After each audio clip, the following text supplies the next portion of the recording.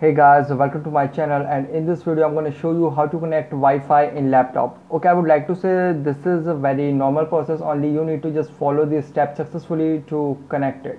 Okay, first you need to download the Wi-Fi driver in your laptop. Okay, after it enable it with the help of the function key. As you can see, now the Wi-Fi is successfully enabled. Okay, now this sign comes, click on it, and here you can see the two networks are available.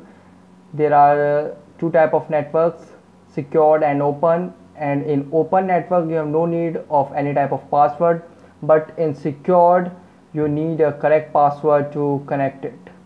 And here you can see connect automatically or not. Select this according to your need. Okay, now just click on connect. Okay, now it will ask a password. After entering the password, click on next. Okay, now it is asking, do you want to allow your PC to discoverable by other PCs and devices on this network? Select this according to your need, I would like to say.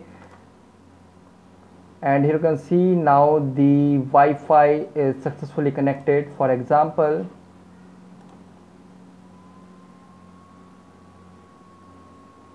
here you can see. So guys, this is the method to connect Wi-Fi in laptop easily without any problem. Guys, thanks for watching. If you have any query, comment below in comment section. Please like, share, subscribe, and click on bell icon for latest updates.